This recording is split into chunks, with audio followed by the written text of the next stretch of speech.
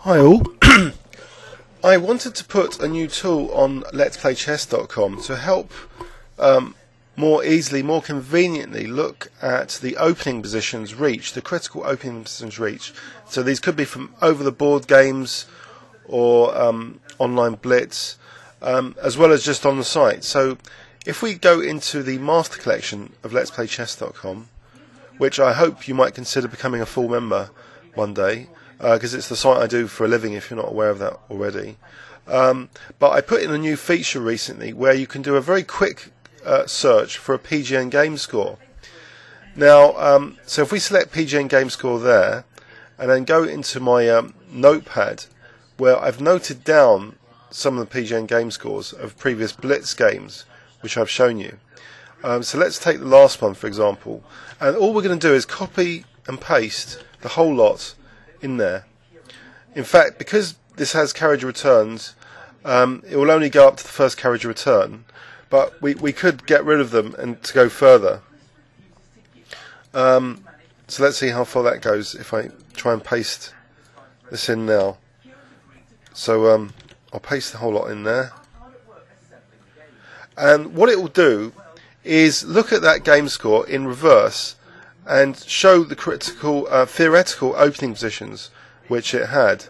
So it went up to the Tarrasch closed variation, and if we wanted to, we could have a look at the opening explorer from that position. But before we do that, let's see if we can go a bit deeper. I'll click back and see. So we had pasted up to quite far in. So that means actually that when we clicked search here, that wasn't particularly theoretical after here. So if we click this for opening explorer,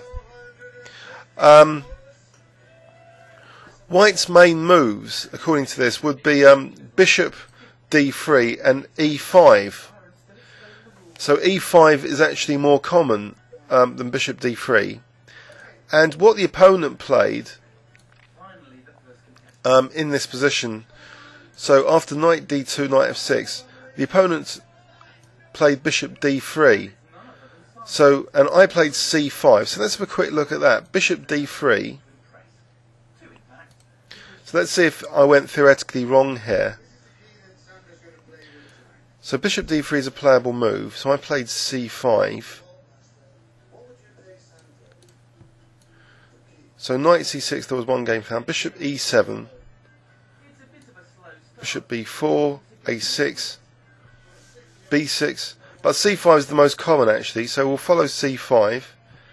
And then what did the opponent play? c3. And I played knight c6. So we'll follow this. So c3. Black's doing reasonably okay in this line, 19 to 30. Now here I played knight c6. So we'll follow knight c6.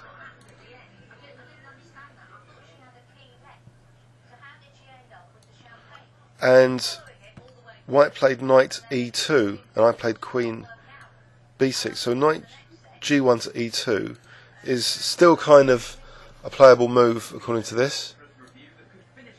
And queen b6 is a playable move. So let's look at queen b6. And now e5. So in fact the opponent did play e5. So we're following at least one master stem game. Now knight fd7, which I played.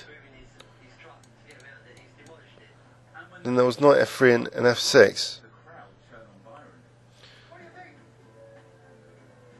So we're going to find out here, at least, was my f6 premature here, allowing that knight f4, or was it a playable move in fact? Well, bishop e7 is a very popular move in that position, so black doesn't worry about casting kingside. So has f6 been played? C takes d4 is also very popular, we can see, but it's got a big majority of wins for white. So this does seem to be a very interesting line for white. f5, there's f6. So f6. So bishop e7 was more common. And that's funny, actually. At the Golders Green last weekend, and IM was saying, you know, I played f6 and he had played bishop e7 in this knight c6 French. So maybe that could be an opening Achilles heel that you know, bishop e7 is often more solid than playing f6. So we'll see f6, e takes, and knight takes f6. I think knight f4 was interesting for me, although there are some games with knight f4. But he played e takes f6. Let's have a look at this. So we're reaching here another very common position, though, by transposition. So knight takes f6. And now castles c takes d4. So this might be agreeing with what I've just said, really, about this game. That castles in this position, maybe it's... We're still, believe it or not, following c takes d4. So c takes d4 here. And now he played knight e takes d4. So knight e takes d4 is a common move. But more common is actually just taking the pawn. So is this a little bit of a tricky move? He's putting more pressure on e6. So this was the main problem with that blitz game. It seems, you know, I had an e6 disaster. And I played bishop d6 here. Now what are people playing? Someone has played bishop d6 and won with that. So that's interesting. And also knight takes d4 has been played. So how did a master game have that move with bishop d6? What happened there? Because in the game he played rook e1 and I castled. So there's no rook e1 here.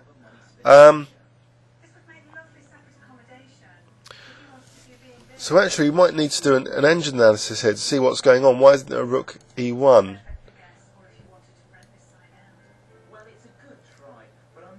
So knight takes d4 is also an interesting move.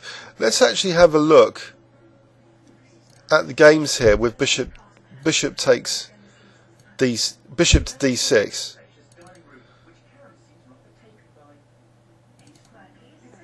So bishop to d6. Renton against Leicester. So it was in the Young Masters in Adelaide.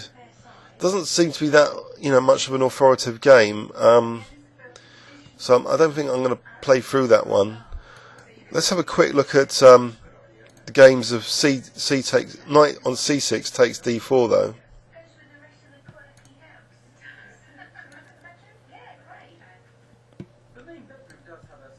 Matusu versus Simon. Again, doesn't impress me as a majorly authoritative game. So, you know, maybe sometimes it's better just to get an engine analysis to see what, you know, the engine for of particular moves in the opening, even in the opening, because it's like in effect having a huge database if there's no, you know, database reference games for what was played.